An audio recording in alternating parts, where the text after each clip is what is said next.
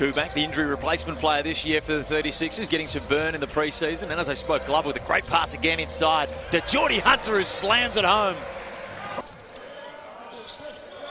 Christic looks to work on Hunter. Gets pushed out a little overzealous, and a good move from Christic to get the and one.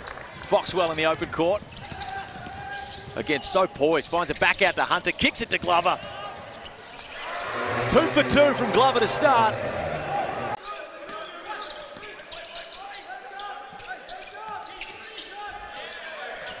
Lewis takes it through the paint with a nice Euro step and the and one finish.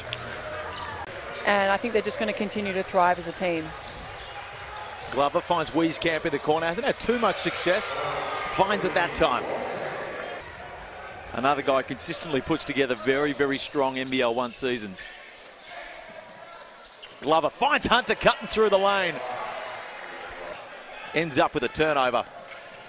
And Latmayan the other way, back out to Rasmussen.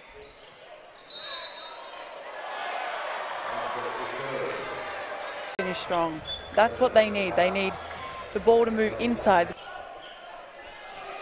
And Adelaide just looking to startle Southeast Melbourne. They need a bit of an energy shift. And Vodanovic just doing what he does best, being in the right place at the right time. Now Adelaide is shooting the 3 ball at 13% now. They've really got to get the ball inside. You're not going to win too many games in the modern day era shooting 13%, especially when guys like Ben Ayer are going back to back on the other end.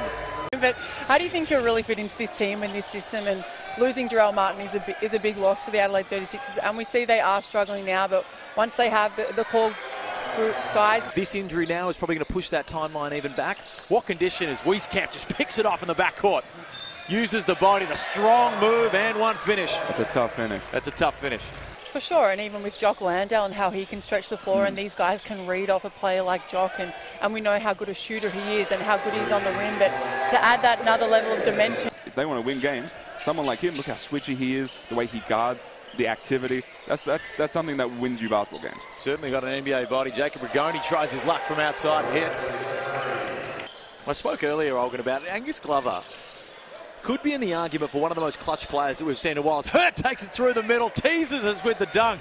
A ton of NBA players out there who are currently vying for, third two-way spots or trying to get on NBA rosters. As Majuk finally gets upstairs, Felix, thank goodness, that they're rolling with what they've got. They have to marquee 2 of or 3 of as Keanu Rasmussen gets upstairs as well. Fantastic effort from Southeast Melbourne to once again crack triple figures, which I think we're going to see a lot this season. And you know what? I'm all for it.